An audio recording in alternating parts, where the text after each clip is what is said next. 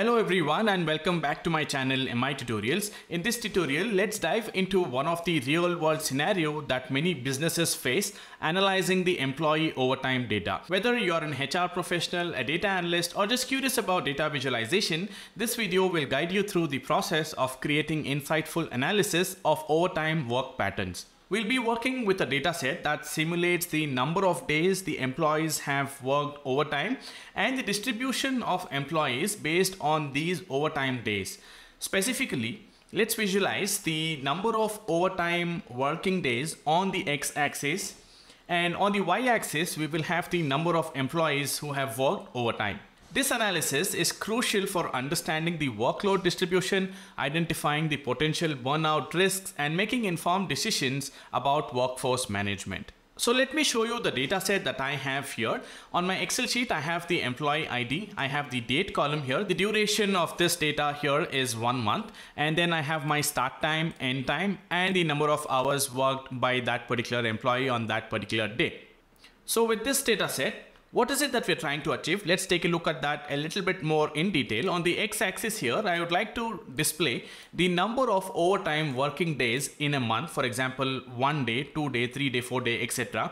And on the y-axis here, I would like to know how many employees of mine have worked 1 day overtime in a month. Let's say, for example, I have 50 employees here. And then I would like to know how many such employees here have worked 2 days overtime in a month, and how many of them, let's say I might have 10 days overtime in a month, and I would like to know who those employees are who have worked about 10 days of overtime in a month. So this is what we will be analyzing today, and it is not very straightforward. This is going to be a little tricky. I'm going to show you step by step how to achieve this. So let's get started with this tutorial. I've imported the data here in Power BI, and I have the same columns here: employee ID, date, start time, end time, and hours worked. And now I would like to have a flag here which basically will tell me whether that particular employee has worked overtime or not for that particular day. So let's quickly add a calculated column here. I'm going to click on new column. I'm going to call this as overtime flag. I'm going to use an if statement here and say if my hours worked is greater than 10, then it is considered as overtime. In your organization, if this number is different, you can change accordingly. And then I'm going to say if the number here is greater than 10, then return 1, else return a 0. I'm going to close the bracket here and confirm. And now I have an overtime flag. This will basically return either 1 or 0 based on the employee has done overtime or not for that particular day.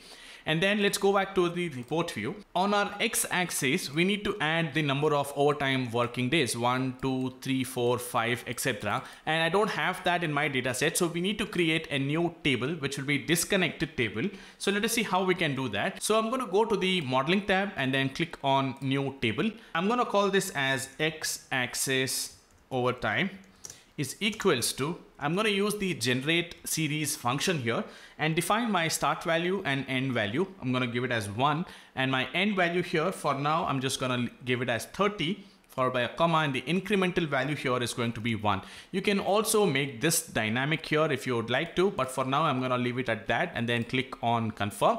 Now I have my x-axis overtime table created. I can bring this column here into a visual, and I'm going to change this into a clustered column chart. I now have the value here, which is basically getting summed. And instead of getting summed, I want to move this here onto my x-axis. And if I just bring in the x-axis over here, I have the values now being displayed. Let's quickly go to the format tab. Under x-axis, I'm going to change this here to categorical so that I have all of my values being displayed here. Let's close this and let's get rid of the sum of value here.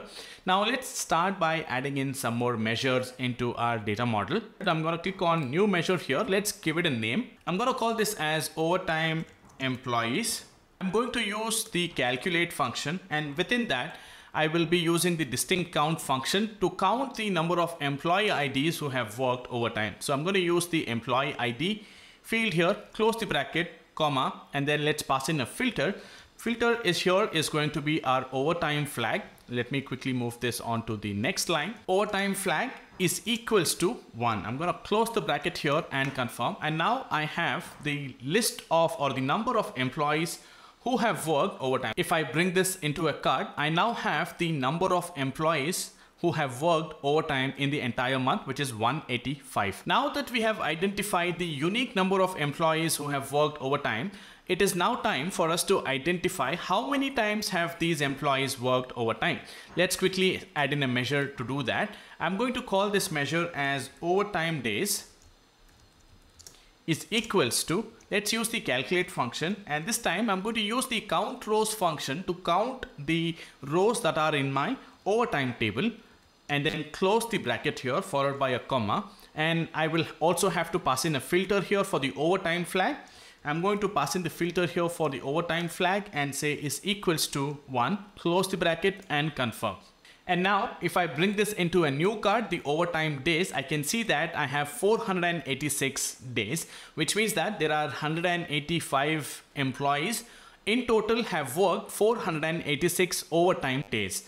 Now let us add our final measure to identify which employee has worked how many times of overdays. So let's quickly do that. I'm going to add a new measure.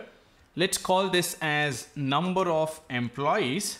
I'm going to use the calculate function, and within that let's use the distinct count function to pass in the employee ID field here, close the bracket followed by a comma, and then I'm going to use the filter function.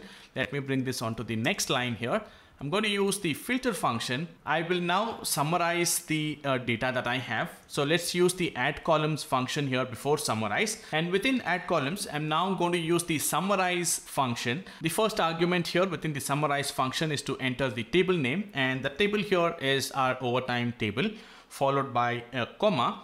Now I need to group by a column. The column here is going to be our employee ID. I'm going to close the bracket here and then followed by a comma.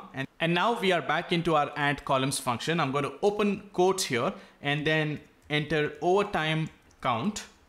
I'm going to close the quotes here followed by a comma and then my overtime days. I'm going to pass in the measure that we have created called overtime days. I'm going to pass in that. And then I'm going to close the bracket here followed by the comma and then type in overtime count. This is the column that we have added here, and then say is equals to, if my overtime count is equals to max of, let me bring this onto the next line so that you can see this better, and overtime count is equals to max of my x-axis overtime value.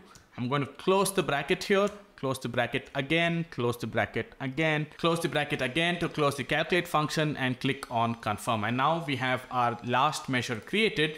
Let's go to our visual where we added the value onto our x-axis, and now it's time for us to put the number of employees measure into our y-axis. And now you can see that we've started to display the number of employees who have worked overtime. Let's quickly add the labels here, and then let me get rid of the cards that I added. I've quickly made some formatting changes, and now we can see that we have 65 employees who have worked 1 day overtime in the entire month. Likewise, I have 10 employees who have worked 5 days overtime in a particular month. So this is how you'll be able to analyze the employees who are working overtime. So that's it guys in today's tutorial. If you enjoyed this video, please give it a thumbs up and consider subscribing to my channel for more tutorials on data analysis and visualization. Don't forget to hit the bell notification so that you never miss an update.